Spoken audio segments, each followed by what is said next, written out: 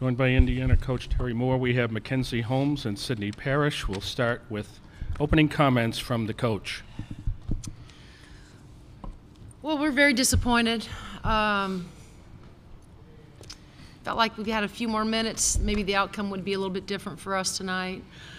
But I can't overstate enough how proud I am and our staff is of our group and the way they fought. We got off to a tough start. You got to pick your poison when you play a team like South Carolina, and we were trying to pack it in on Cardoza and make them beat us from the outside, and they hit the first couple, and then we had to adjust defensively. Give our kids credit for always being able to adjust throughout the season. And then dug ourselves a bit of a bigger hole. At one point I think we were down 22, somebody said, and for us to be able to fight the way we did to get back into the game. We won the second half, we won the third quarter, we won the fourth quarter. Felt like the momentum was definitely on our side throughout, and we're disappointed because we've been here before, but we wanted to get to that next advance and move on, because we think we really do have, I believe this, a very special basketball team. And I'll end with how proud we are of all of them, but Mackenzie Holmes has been one of our greatest players ever to put on an Indiana uniform, and will go down in history as one of the greatest. And so, I'm sad for her because I know she's sad that it's over. But her sidekick over there, Sid Parrish, will be back another year, and hopefully she will help lead this team in making that next step. Should we, God willing, have an opportunity next year to be in a similar scenario. Thank you, Coach. Questions now for the student athletes. Row 3, we'll start here. Amanda Foster, inside the hall. For either of you guys, a lot of people thought that you wouldn't even come this close to a team like South Carolina, whether it was the spread before the game or just people talking in general. What does it say about this group that you came so close at the end? We're a tough team, and we knew we were going to have to fight to the end. We could have given up after halftime, and it could have been a really ugly game, but we're fighters, and I think we showed that tonight, and I'm glad we did, because I think it put us on the map, and I think people realize what Indiana basketball is, and we weren't going to give up. We knew that we were going to fight to the end, whether that was for us to make it to the Elite Eight or if it was for Sarah, Mackenzie, and Ariel for it being their last game. We didn't want to go out without a fight. Hi, Azar Johnson from NB Sports. This question is particularly for Mackenzie. Being that this is your last game and you're a graduate, I always feel like when a player of your caliber, or any player in any Division I program, they put in all the blood, sweat, and tears and effort that they put in and took this and helped contribute to getting this team this far. They've earned the right to speak to all their accomplishments or how overall the overall career and everything that they put into this program. If you could please just share with us your feelings and your emotions, and please take your time. Yeah, obviously anyone who knows me knows how much I love being a Hoosier. And I just pray that any high schooler that is looking at colleges, that they pick a school that they feel the same way that I have felt about Indiana. I know the transfer portal is huge right now, but I'm here for five years because I loved being a Hoosier, and I loved every second. So I just pray that every student athlete gets to feel the way I feel about a school, because they deserve it. It's an amazing feeling. I wouldn't be this upset if it didn't mean so much to me. So, accomplishments aside, I've met friends that have turned into family here at IU, people that I'll have with me for the rest of my life, and I think that's the greatest accomplishment of all, is the experiences, the moments, and the people that I've spent 5 years here with, and that's all I really have to say about that. But I'm just very, very thankful that Coach Moren saw something in me, offered me to play here, and that I've gotten the chance to play 5 years under her with some really, really special people. Howard Magdal at the next. Mackenzie, Sydney, congratulations to you both on the seasons you've had, and Mackenzie for the career you've had. If you could each take me inside what the locker room was like at halftime. You guys are both among the leaders of this team. Were you speaking up? You know, what was the plan? How did you guys handle that ahead of the comeback that you had? I think in the locker room we were really composed. I think we were really just we didn't get too high, we didn't get too low, and everyone was really speaking their part, what they saw on the floor, trying to make defensive changes, seeing what they gave us. And I think the biggest thing was how composed we were. We didn't freak out because we were down big, and I think that helped us going into the game. Matt Byrne, SI, Indiana. For both of you, just there's been times this season where in the second half it's kind of gotten away from you, but tonight you guys fought really hard. What was it like in that third and fourth quarter to really be in the thick of it like that? Yeah, I mean, I think that we knew we were capable of coming back. We saw, Tennessee do it in that SEC tournament semifinal. We just had to stay the course, and like Coach said, we battled our butts off tonight. The entire third and fourth quarter, whether shots were falling or not, we kept getting back on defense, keep getting stops, kept making plays on the other end. So I'm just super, super proud that, our backs were against the wall and we did not go down without a fight, and, that's all we can really ask for. Costello, the Hoosier Network. Sydney, in that third quarter, you had an 8-0 run that really sparked that comeback that brought you guys really back into the game. What exactly was motivating you in that in those moments to bring your team back?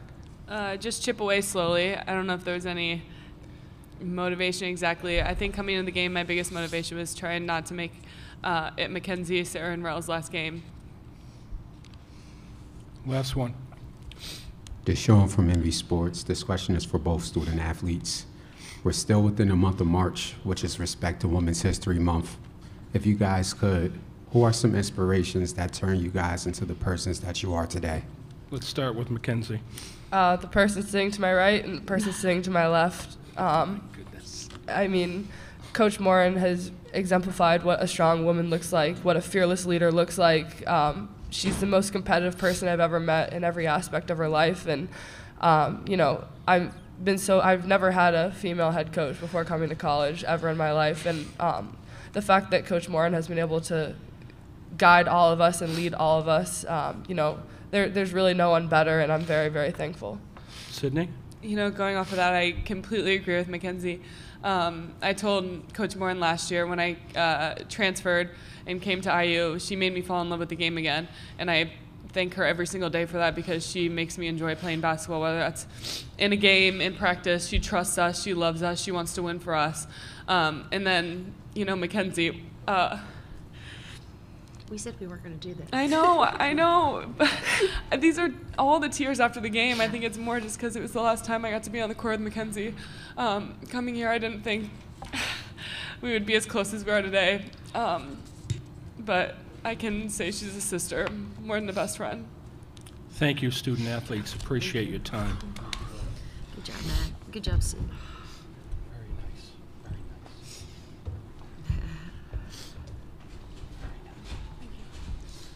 Questions for the coach? We'll start right over here.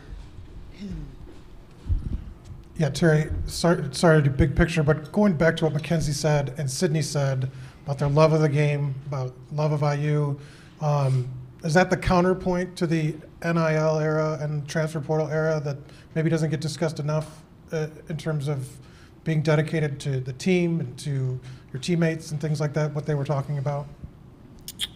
I don't know. I think, everything is, the landscape has changed, and we all know. And we all have to adjust to it. I think for us, our biggest goal at Indiana is NIL is a part of it, but the retention piece is so important. And the only way that, at least I believe, that you can get your kids to stay on your roster is by having great relationships with them and loving them up and caring for them on and off the floor, impacting them, they're basketball players, but the impact that you can have on their lives, I want all our kids to be able to leave Indiana and believe that there's nothing, in life that they can't accomplish and do. And so our goal is retention. We've had great examples of Mackenzie and the Grace Bergers and the Chloe Moore McNeils, that have stuck with the process, have stayed on our, roster, in spite of not playing a lot of minutes when I think about Chloe. And, I know that the NIL piece is going to be part of it, but, I'm still a firm believer that you can't have a roster with all kids, all transfer kids. I want a combination of both. I want to build chemistry. I want to build a team. And I don't know that you can do that, with the transfer portal and by the NIL. But I will say this, you have to have special kids that come from special homes, that have been brought up with special parents that understand there's a bigger picture out there than NIL. It's can you take my daughter and when I drop her off, help her become a woman. And that's what we try to do at Indiana. Hey, Coach, Doug Fomberg, the AP. Yeah.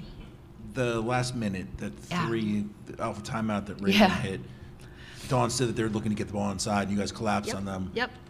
Was it one of those pick your poisons? Yes. Like you can't guard both? Sure was. Yep, that's exactly what it was. We felt like we had them right where we wanted them, and then we gambled, and Cardozo made the right play to kick that thing out, and she stuck it. So, but that's exactly how we wanted to play it. Yeah. Christian Heinz from the Big Spur. What kind of physical challenge does Cardozo bring to any game?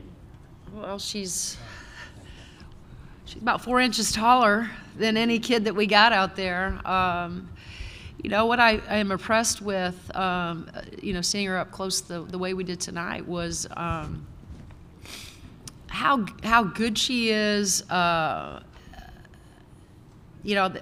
was a moment there where I feel like Mac was super physical, and she was almost dang near got her underneath the backboard, which is kind of where we wanted to drive her, and was still able to stay balanced. She has long arms, and come back and knock down, a shot right at the rim, and not look, not look awkward or off balance. It was like, this is a rhythm shot for me. I do this every day, and so she's a load. I think that you have to pick your poison, as I said with Doug, but she requires a double team. She requires somebody that's either bigger than she is, and if you don't have somebody on your roster that's as big as she is, whether it's a dig, whether it's a double, sometimes it's a triple, you got to go at her, because she is very consistent around the rim, as she's shown tonight, being 10 for 12 from the field. Chloe Peterson, Indy Star. You mentioned Sydney taking the reins next year, and with these 3 Sweet 16s in 4 years, just how optimistic are you for next year and just the future of the program? Well, I'm always optimistic. That's just how I am, and always look forward to what's next, for our program. And we've done a lot of really, really great things and have accomplished. This has been an unbelievable year. Especially when we started out with the tough loss at Stanford, and I think everybody was wondering, what's up with this team, and will they have an opportunity, to get into the field, and how far can they go? And then we rattle off 13, straight wins and beat some teams and have a great Iowa win at home, and so forth. And so, I'm always optimistic. That's just how I've been raised, and. Those guys that are coming back, this is a great experience for them.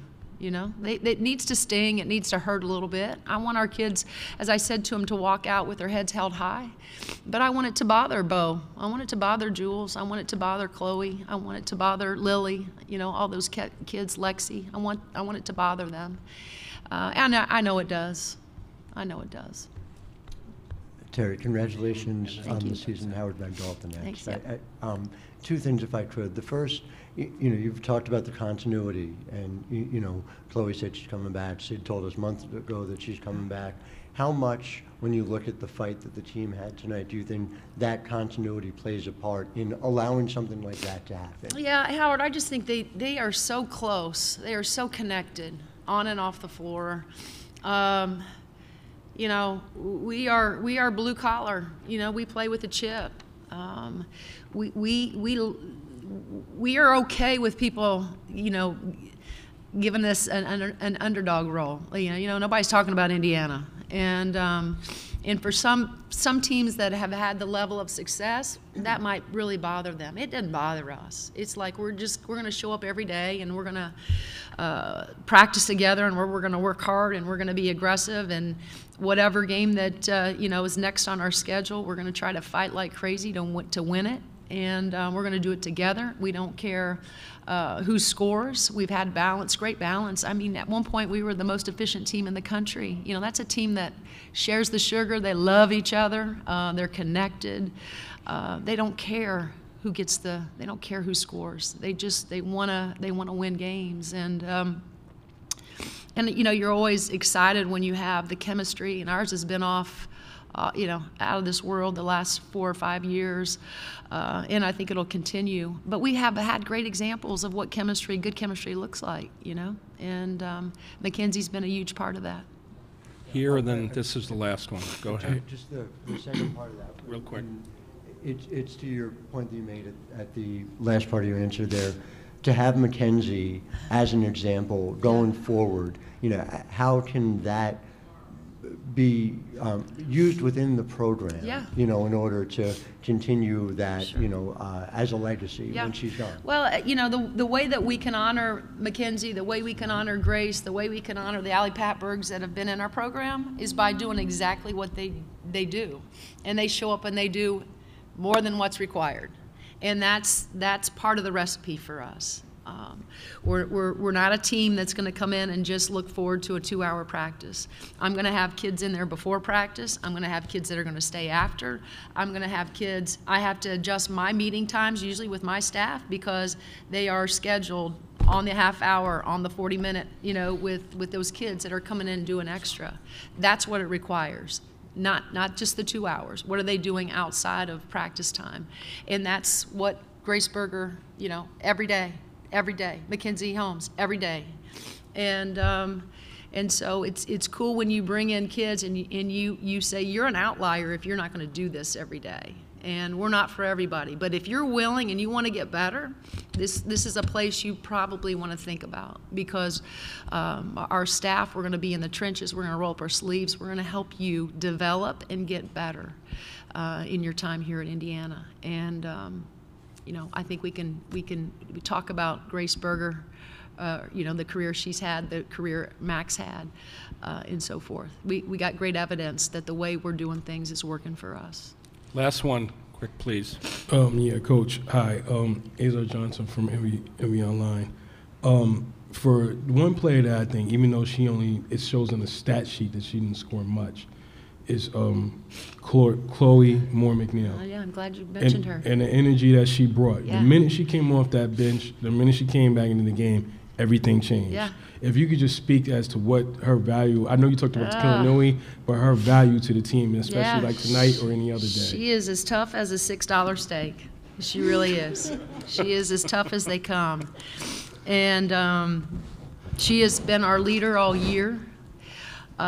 She is, what I'm so proud of her is that she is quiet by nature. But when I tell you, she gets in those huddles and she leads, and she gets in the right way. Gets in her teammates. Like, we need you. We need you to do this. If you are around her, you quickly love Chloe because she's a great teammate. But when it comes to competition and never, ever backing down and never being afraid of the moment, she's not afraid of the moment. And she's been, and I'm so grateful she's coming back. You know, that's the thing about these kids, is you never want them to leave, you know. But we're grateful, and we know this. Well, at least we'll get her another year to lead this basketball team. So I appreciate your question. Coach, thank you very much Thank for your you. time.